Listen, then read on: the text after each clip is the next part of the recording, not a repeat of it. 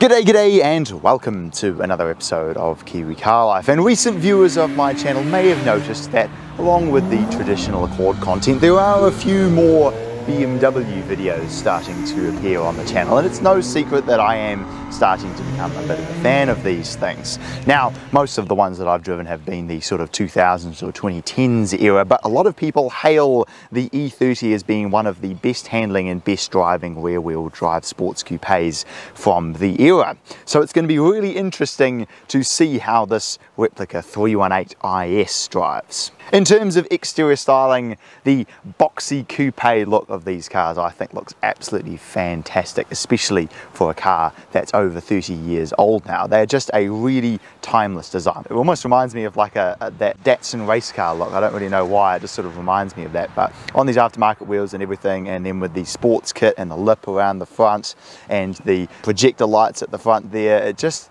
is kind of an interesting mishmash of modern car aesthetics but with the old car styling, I suppose you could say. And overall I think it looks really cool, especially in this nice grey colour.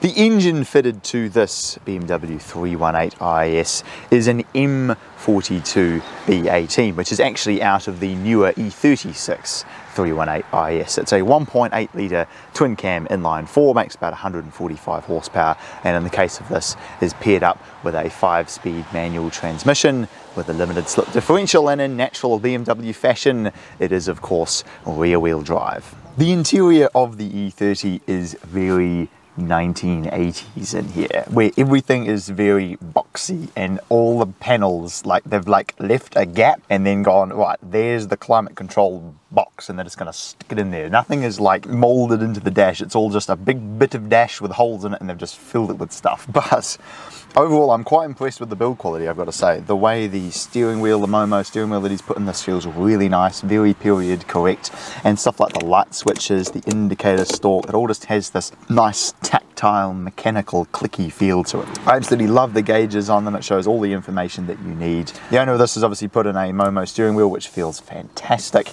and fishnet Recaros which hold you in very well and sit extremely low, they're literally just on the floor. But overall I would say for the era it's a pretty well built car with a decent amount of room, especially in the back seat and definitely up here. It's very spacious, very airy, there's good visibility in here, and it just feels like a car that you want to go out and drive. So let's go and do just that. Driving the BMW 318 IS.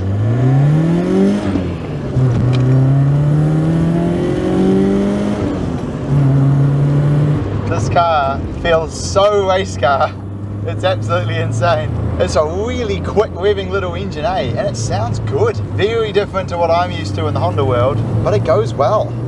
For a 1.8, he's got a short shifter in the transmission. Let me tell you, this is one of the best feeling gearboxes I've ever used. It just feels like such a playful and really fun car.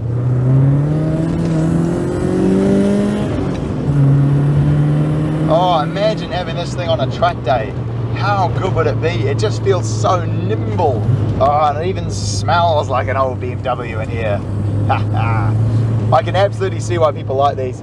I've got to admit, the steering is quite over-assisted, which has surprised me. It's very light steering, and it's reasonably direct, and the car definitely changes direction really quickly, but I wouldn't necessarily call it like, you know, really involving steering, you know.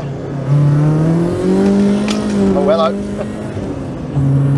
Oh yeah, it'll definitely go sideways, man. This thing is brilliant. So easy to drive. It sounds good. It's got an amazing feeling gearbox. Really responsive engine thanks to that light and flywheel. It just puts a massive smile on your face. So the pros, it sounds really good. Transmission feel is fantastic. It'll go sideways at a moment's notice. It's so easy to control. The chassis just feels so well balanced. The pedal box is really tight. Mate, back in the day I can absolutely see why the E30 M3 was the car of choice in the Touring Car Championships, because with the 2.3 with just a bit more power and the balance of this chassis, it is next level how well this car drives. And yet it's still comfortable, and it doesn't even really rattle that much. Like, it does a little bit, but it's a pretty awful bit of road. But in general, mate, it's just nice. Well, there we go. Thanks very much for watching this episode of Kiwi Car Life. I certainly enjoyed it an awful lot. And if you want to see some more reviews of BMWs I've done in recent times, then click over here to see me reviewing a 325 Ci. That never gets old. And click over here to see me reviewing a newer 535i. And I will very much look forward to seeing you again next time.